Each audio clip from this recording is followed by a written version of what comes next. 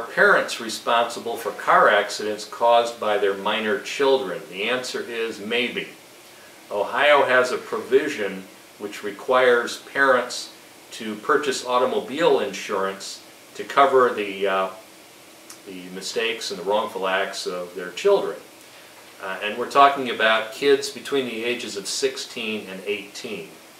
So if you're hit by a youngster of that age and the parents did not provide the auto insurance on that vehicle, then the parent can be liable for the negligence of the child.